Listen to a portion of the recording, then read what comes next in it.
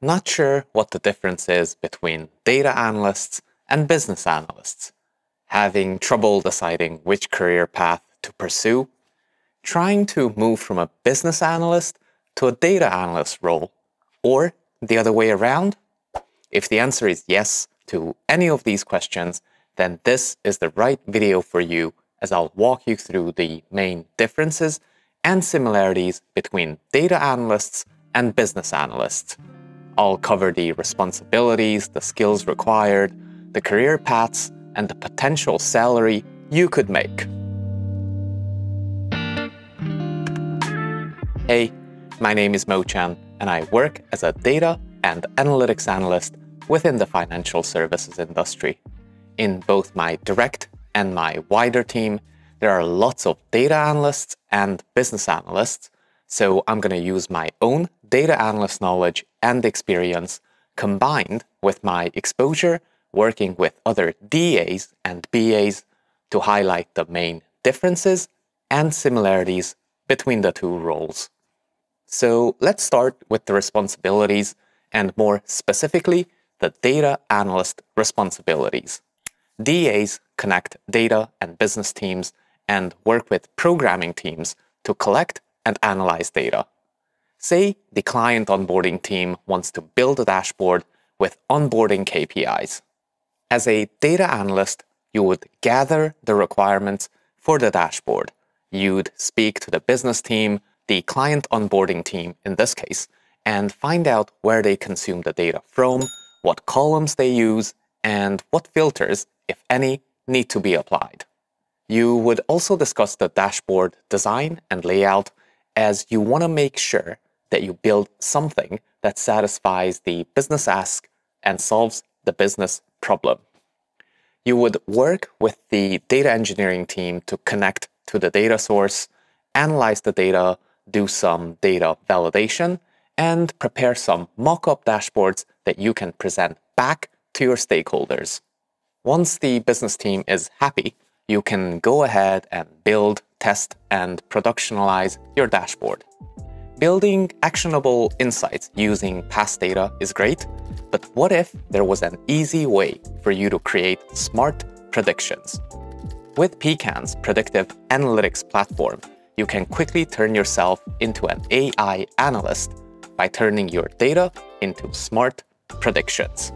You can connect to your data by importing your CSV files or by using one of the many connectors available. The easiest way to get started is to select a template from the use case library. Each template has a guiding question, an output preview, the required tables, and a set of predefined queries that you can tailor to your own needs to build your predictive flow. Once you hit Train Model, Pecan will use the queries to automatically create an AI-ready dataset and train a machine learning model. No data prep required at all. Pretty cool, right? You can use Pecan's interactive dashboards to get insights into your model's performance. The dashboard has various metrics such as precision and recall, threshold configuration, a confusion matrix, and feature importance. So, if you're interested, sign up to Pecan for free using the link in the description below. A business analyst also sits between business stakeholders and the internal team and also gathers requirements to solve specific business problems. The biggest difference is that BAs usually prepare the use cases and specs and the requirement documents and leave the actual build with developers. As a business analyst, you would work with clients to understand the problem, set up meetings to gather the correct requirements. You would focus on scope, you would outline and communicate the client's needs to your team, prepare and present the requirements and the findings to come up with a detailed plan on how to solve the business problem. You'd do test planning and test cases and prepare business proposals. Now, all of this means that as a business analyst, you need excellent communication and stakeholder management skills. You'd be sending a lot of emails, setting up various meetings and workshops to understand and explain the client's requirements or your own findings. You'd also need to have strong business knowledge to be able to see things from the business side, and some kind of technical grasp, as you would also have to be able to see things from the tech side. All of this will make you effective in connecting business and IT teams. You'd need to have some technical skills too, of course. I'm thinking Excel and maybe SQL, nothing crazy, as you'll have to do analysis on your own. Now, as a data analyst, you'll need to have more technical skills for sure, and probably a bit less communication and people skills, though it always helps if you can explain things clearly and have great stakeholder management skills. You'd need to master Excel and SQL, some kind of visualization tool like Tableau or Power BI, and preferably a programming language as well, say Python, for example. You'd have to be able to pull, wrangle, and analyze data, maybe build some data pipelines, do some data modeling, and tell compelling stories using data.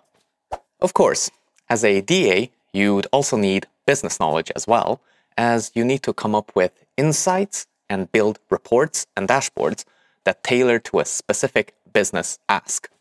I'm sure you can see that there's quite a bit of overlap between the responsibilities and skills of DAs and BAs, and at a lot of organizations, the roles can often overlap too. When it comes to data analyst career paths, you tend to start out as an assistant or junior data analyst before you become a full-blown data analyst.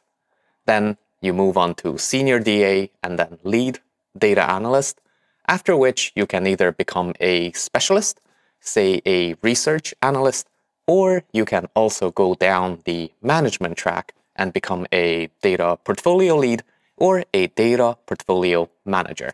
When it comes to business analyst career paths, you tend to start out as an assistant BA, then you become a BA, then a senior BA, and then a lead BA. After which you can go down the business track by becoming an account owner or taking up an executive level position on the business side. Or you can go down the domain track and become a domain consultant or the head of your domain. As far as the salaries go, just by quickly checking the average US salaries on Indeed, you can see that you can make quite a good living with either of these roles.